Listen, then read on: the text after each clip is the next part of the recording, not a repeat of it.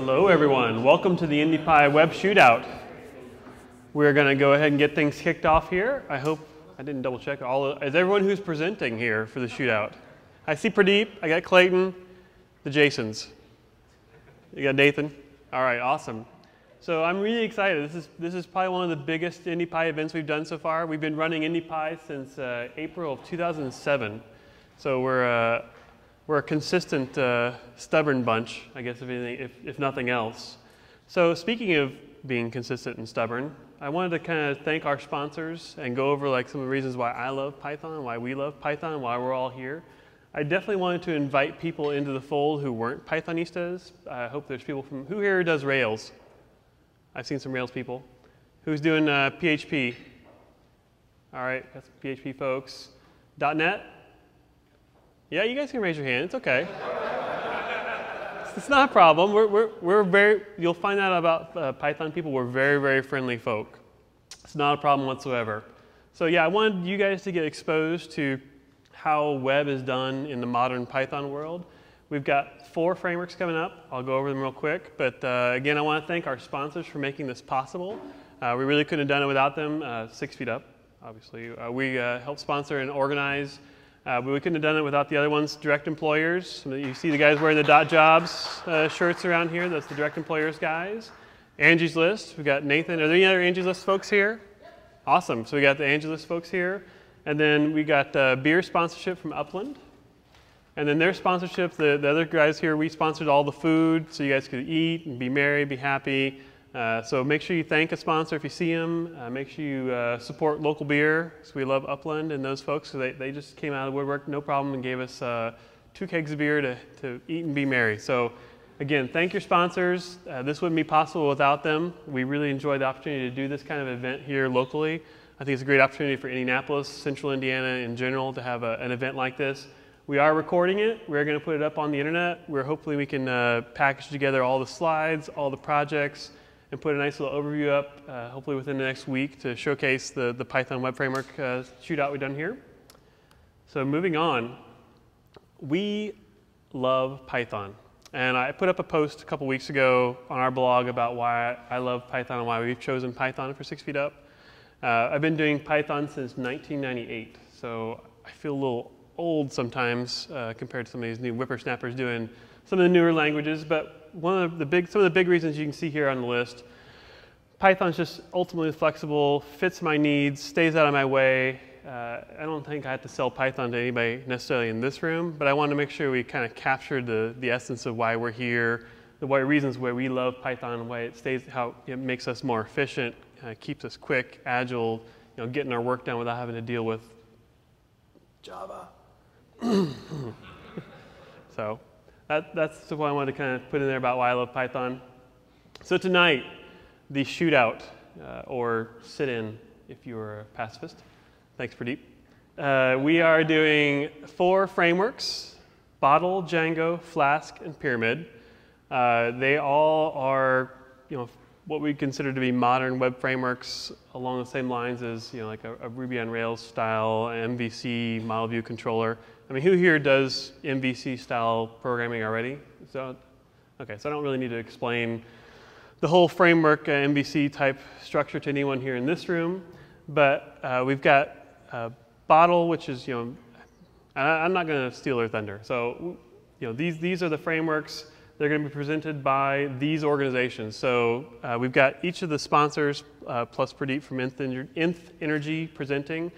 Angie's List will be doing Bottle. I don't know if they want to talk more about what you guys have been doing when you give your presentation, but they've been using Bottle in their implementations. Direct Employers has a heavy usage of Django. I know they've got a lot of their .job sites. They're migrating a lot of things over into Django right now. Pradeep graciously volunteered to, we said, hey, we want to cover Flask, who's going to do it? And he said, sure, why not? And he's here to show us how Flask does things in the Python world. And then 6 Feet Up, we do quite a bit of, well, we're kind of known for doing a lot of CMS, which has been typically Plone. And as you'll find out, Pyramid has stemmed from our anger in Plone. We figured we'd do it right this time, and now we've been very involved in the Pyramid community doing web applications with that framework. So on to the evaluation process. I want you all to be very, very stringent and stingy with these presenters who are going to be up here tonight. We want to make sure that they're showing you their best and representing their framework as best they can. So we want to make sure we cover during this presentation is going to be what makes that framework unique, what differentiates them from the other Python frameworks that we're not covering tonight. We kind of felt this was a good sampling of, like I said, those modern frameworks, and we want to make sure we understand what's different about each of them and why you might choose, well, why you might want to choose one of those frameworks over another one for a project you've got in mind, or why you may want to start using one over another if you've never even used Python before. What's going to be attractive about that to newcomers, to seasoned veterans of the web? Why would you want to use one of these frameworks? We did an application tonight. Each group did the same application. We all started with a ToDo app with some specific specifications. They're all up on the GitHub site. But the basics are you need to be able to log in, you need to be able to create a to-do, you need to be able to tag that to-do, and you need to be able to edit and delete that to-do. So kind of your basic CRUD style application. And we figured that would be a good comparison of how each of these frameworks implements each of this really pretty common task in the web programming world. So we want to talk about the key decisions that were made while implementing that task in your framework. And we want to talk about the pros and cons of your framework. Don't make it all pros. Maybe throw a con in there or two, presenters. And then ideal use cases for your framework. Is your framework really good for the single page, Google App Engine app? Is Bill Gates, evil? Yes or no type things. Or is it really meant for like a full-blown knowledge management, content management, giant ERP style scale app? Could you do that with your framework or not? And then a word about IndyPy. So I want to thank all of you who, we've gotten a lot of new members for IndyPy this past couple weeks with this event coming up. I know many of you haven't ever been to one of our events. We do the second Tuesday of the month at the Northside Scotty's. They've got a great little good-sized room there. We typically do some kind of presentation.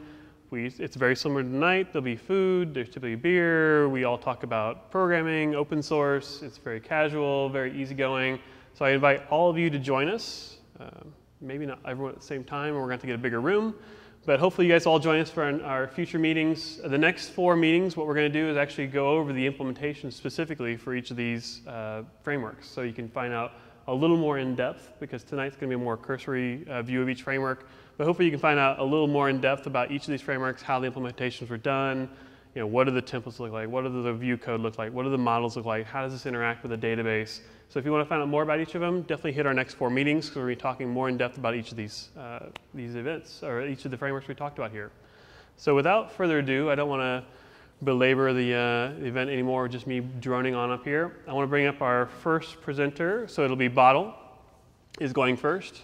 So Nathan from Direct Employers, come on up and we'll get this kicked off. So Angie's List uses Bottle for really just one sort of API project that's sort of gotten bigger over the months. I don't have a whole lot of experience other than just that one API project, and then also this ToDo app. And Roger Dietz back there actually knows way more about Bottle than I do. He's like shaking his head. All right, so I guess I'll start with kind of just a little bit about Bottle.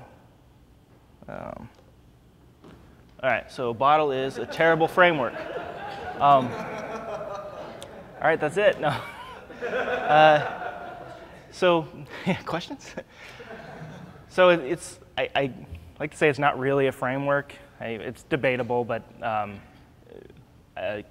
in comparison to like Django or Pyramid or some of the other big mature web frameworks in Python, it's really just sort of a micro framework. There's really not much to it, but it is nice.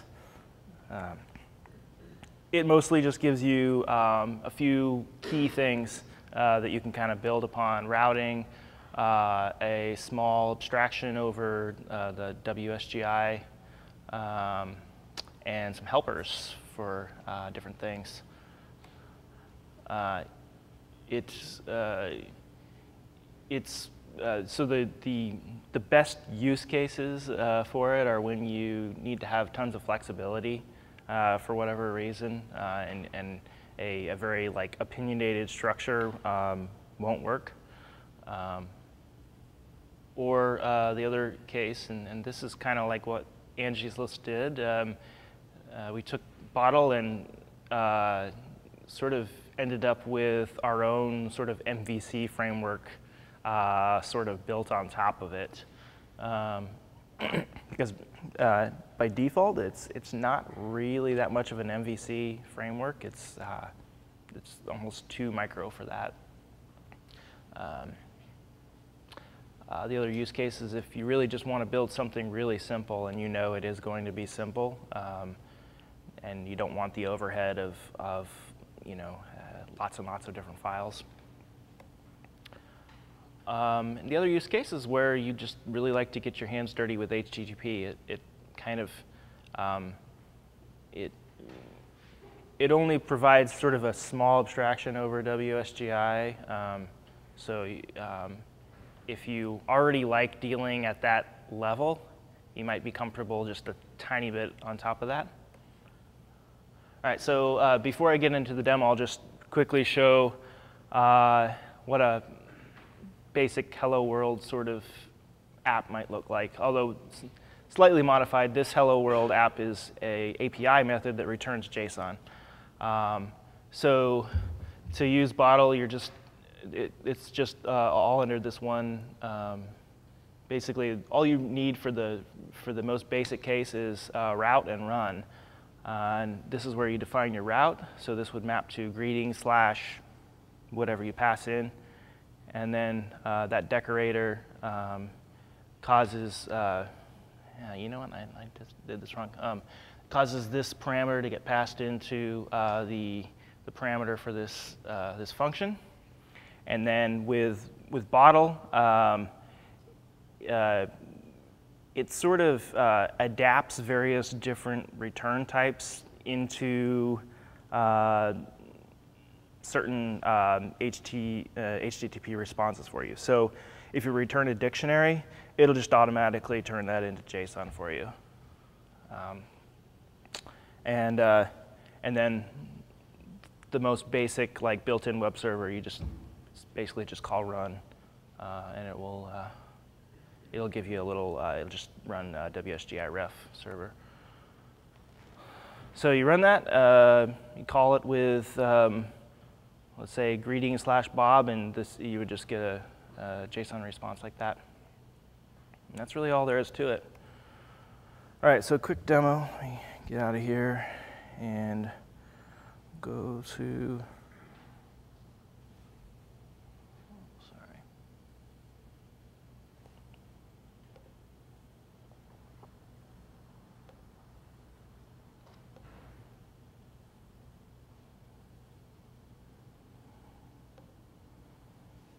All right. So I'll just try to make this really quick. So this is kind of what it looks like. I wanted to make it look like a sort of basically like a pad of paper. And to add a new one, you're just going to click on the next line there.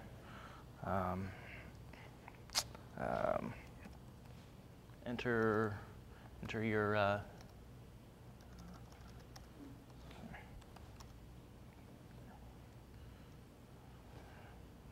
and I did make it so that even though due date is required on the server end, like it just will simply use today's date as the date, so that you can sort of like if you don't want to enter dates, it'll just line them up in order that you enter them.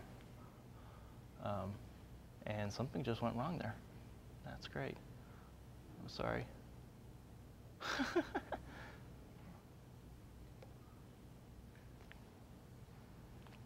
Oh, yeah, I forgot to start the server. My bad. Nothing like a live demo. Yeah, exactly. All right, so back to where so yeah, you basically enter that, hit done, and that just does a AJAX post back to the server. Everything here, I tried to do basically a single page application. So index.html, everything is on index.html, and all the interaction is with the server is over AJAX. There is login, although I'm currently logged in, and I don't want to take the time to do that. So, but yeah, everything like these just are implemented with push date. Of course, there's only one right now. So, and then of course you can click one of these labels or tags to get just that one from the server. I'm not really showing it very well because there's only one of them. But I don't want to spend a whole lot of time showing it off. So I'll just go back to the presentation. Let's see here.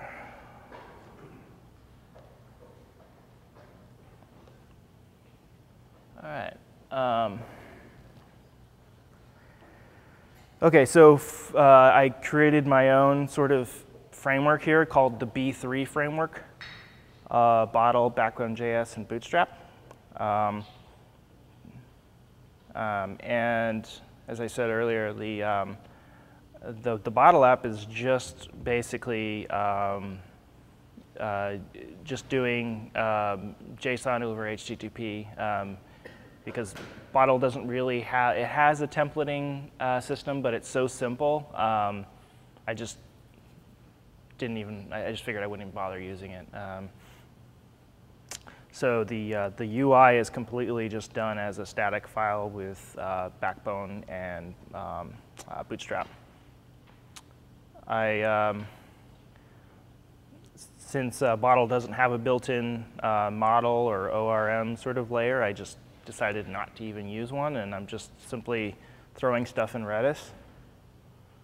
So basically, the app that I wrote is simply only using what Bottle provides out of the box.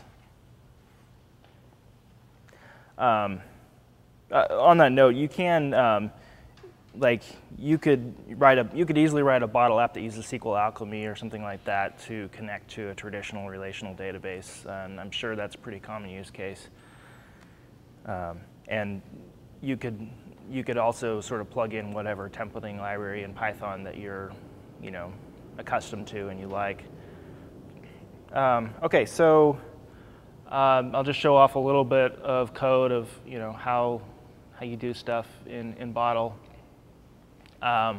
So to save a new to-do, we're just simply decorating a create to-do method with a post. This basically says it's looking for a post with that routing pattern. I basically just implemented my own little authorization thing. Bottle doesn't provide anything for you, so I just built my own. I didn't want to use some heavyweight solution, so I just wrote a couple methods to do something basic. Backbone has a very specific way it wants to interact with with an API. It can be overridden, but I wanted to stick with the constraints of Backbone just to see if Bottle can handle it, and it does handle it quite well. So when Backbone does a post of a new object, whatever it is, in this case a to-do, it actually posts JSON. And so to get at that JSON in Bottle, you're basically just calling request.json, and that's it. And then you have a dictionary that represents that JSON. And you can do whatever you want with that JSON. So in the case of a new to-do, I actually need to assign it a new ID. I'm just going to basically just call the UUID4, and that's it. That's really it. I mean, there's really nothing much to it. Just a couple helper methods to save save my object to Redis. I won't go into that because it doesn't really have anything to do with bottle.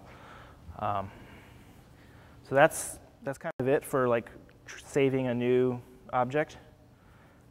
Integration testing. It's really easy to write integration tests for bottle. I think it's really with this way. It's kind of there's nothing special. There's nothing specific about bottle. This method just works with any WSGI app. But yeah, to test your API endpoints or your whatever endpoints in a bottle app, you're just gonna so in my main file that represents my bottle app, I expose this app. I expose this. Sorry, I'm missing something here, but there's you could say from ToDo app import app, and then you have your app object. And bottle app is fully implements a WSGI object or whatever, and so you can just use the web test library to test it just like it's a WSGI app. There's really not much to show off here. It's just you create a dictionary and then pass that into the post JSON, the WSGI.postJSON, and that will post data as JSON to your endpoint. That's about it. Getting to-dos. So this is the method that is called like when the page first loads or whenever you need to refresh the list of to-dos on the page.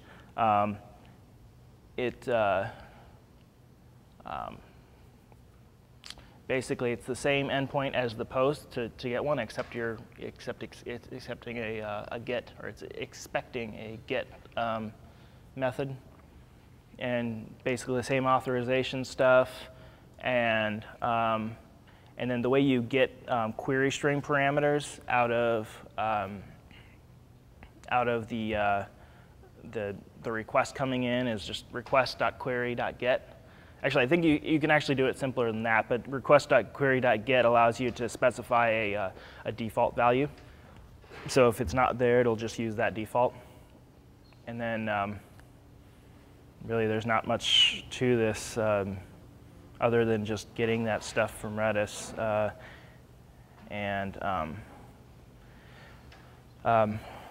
So here's my the first issue or sort of gotcha I had with Bottle.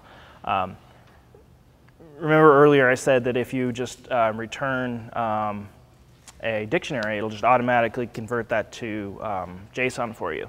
Well, in the case of a list of to-dos, Backbone.js wants your data as an array, not a dictionary, rather an array of dictionaries. And by default, the Bottle does not. It doesn't return an array as JSON. It does something else with it. So I had to kind of write a custom little helper method to just say, hey, return this as JSON, and then manually do JSON.dumps to turn that array into JSON. Serving static files is really easy, and when you're in sort of dev mode, it's kind of nice to do that really easily. So this is how you do that in Bottle. You just simply in Bottle, you have all these little like special tokens you can pass in the route that sort of do special things, and this basically just says, expect a file name, and then passes that in as file name. Of course, in production, this just wouldn't get touched. In production, you know, Apache or Nginx would just serve those files directly. That's it.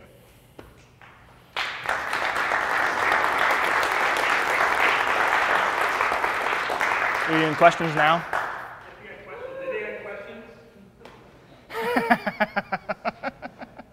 Go ahead and take some questions. Obviously, you're very clear and concise.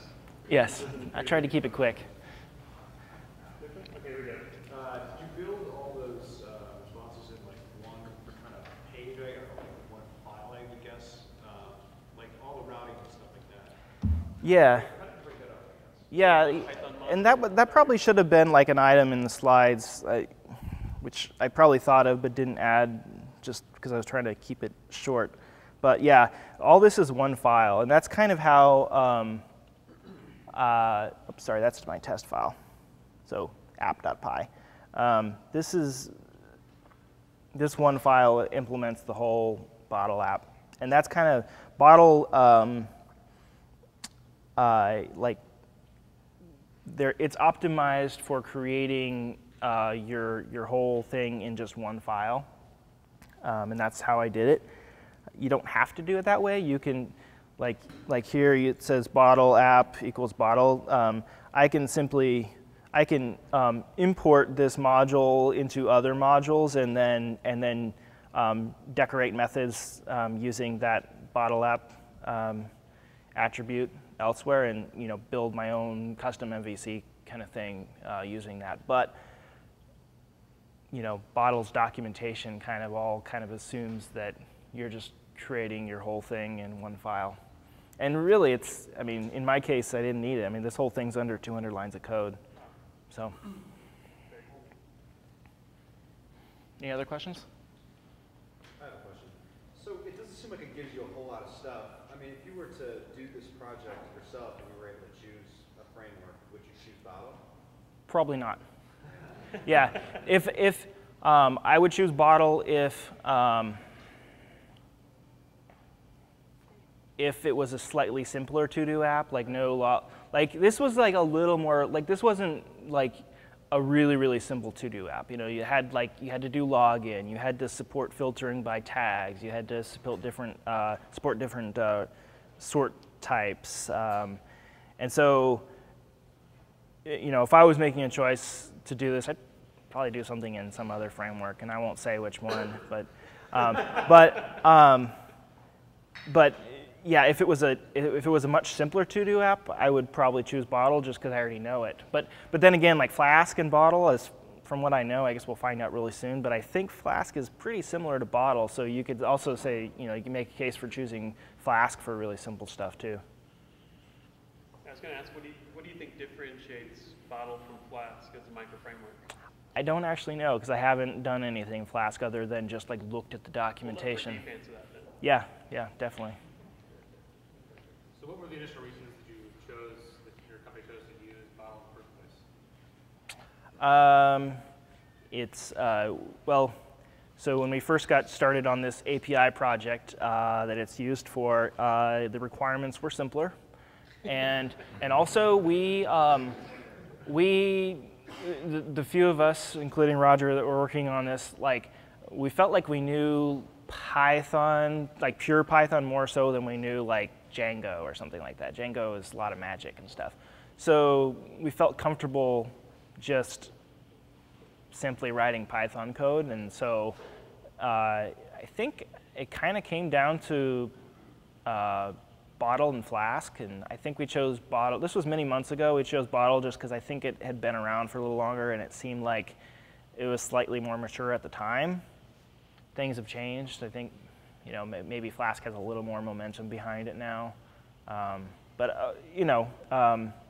we chose it for its simplicity, basically, and for the flexibility. We were dealing with sort of a legacy database that we had to get data from, and so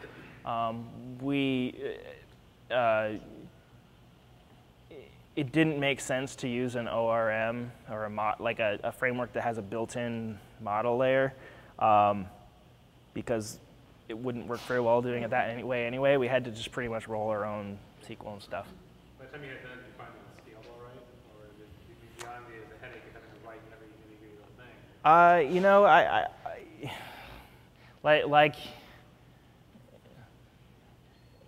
you know, the scalability of a website or API generally comes down to the Python code that you're writing and best practices in that regard more so than the particular framework. But it seems plenty fast. And I did a little Apache benchmark on this ToDo app last night, and I think I got something like on a single core running a single G-unicorn process. I got like, and this is like a 2009 MacBook. I got like 60 requests a second or something like that. So pretty good, yeah. And that was actually, you know, going back to Redis and all that kind of stuff. So. All right, let's give Nathan a hand. Thanks.